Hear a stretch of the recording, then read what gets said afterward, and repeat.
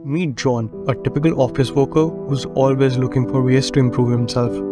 I've always been interested in self-improvement, but with so many videos and advice out there, it can be overwhelming. So John decided to take matters into his own hands and watch a ton of self-improvement videos. I know it sounds crazy, but I wanted to see if there was any truth to all the advice out there. John watched videos on everything, from productivity hacks to meditation techniques, and even tried a few of them out for himself.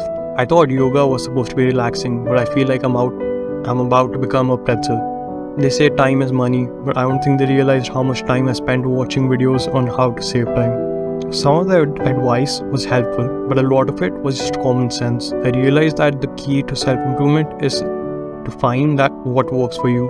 But just when John thought he had it all figured out, he stumbled upon a video that changed everything. I never realized how much I was holding myself back by constantly trying to improve myself. I needed to learn to accept myself for who I am and focus on the things that truly matter. So what did John learn from watching so much of self-improvement videos? That the most important thing is to love and accept yourself for who you are. So go ahead and watch those self-improvement videos, but remember to always be true to yourself. No, completely ignore that last part. This last part didn't happen to John.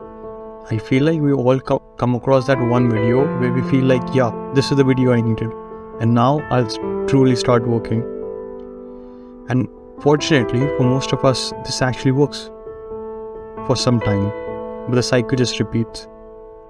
We find the video, we start working for some time, and then we need that motivation again, so we start looking for those videos again. The only thing you need to know is very simple. Rather than actively consuming the self-improvement content, just start. It sounds hard, but just start. Force yourself to start, and when you feel drained, that'll be probably after 5 minutes you open your book or start working. Then you watch something short. You don't require a full technique to be explained. You don't need to watch a 20-minute video to understand something or start working. Just watch something short that motivates you. You don't need to learn everything, you just need some motivation. Along with this, what I found to be the most useful for me was to switch to reading books rather than consuming content through videos.